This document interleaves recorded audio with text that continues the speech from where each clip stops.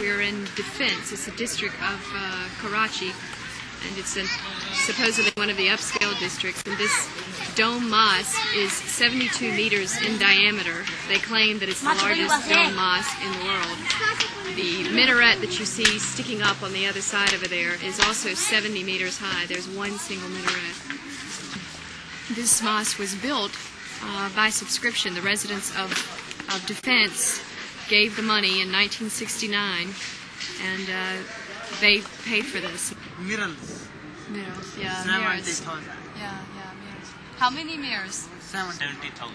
70,000? Yes. Goodness. Except for the mirrors, there's no ornamentation inside, and even the carpet that they use is a very simple carpet.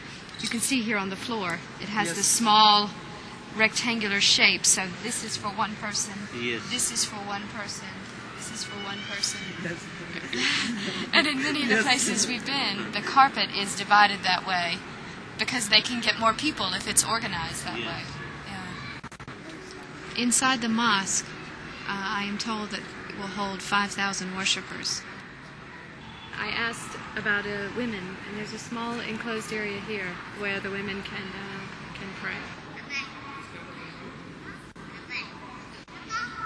And tell me the name. What is the name of the mosque? Tooba. Tooba. Yes, Tooba.